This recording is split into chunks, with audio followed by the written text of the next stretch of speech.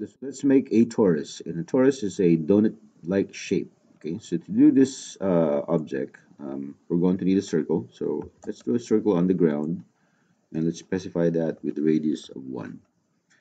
Um, and what we're going to do is we're going to also have a line defining how big the whole donut is. So we're going to do a line. We don't need a 3D poly. We're just going to have a line. And we want to start here at the quadrant of a circle. So QUA, enter. I'm going to start here quadrant.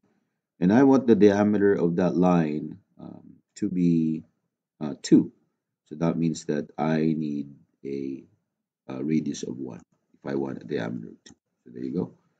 And then I want to just draw a line perpendicular to that radius. Okay. So what we're going to do is we're going to use this line here as the axis, and we're going to have the torus go around, or the circle go around, using the revolve command. So we're going to do revolve. Okay, we're going to select the circle, we're going to press enter, and we're going to define the axis by clicking these 2 points.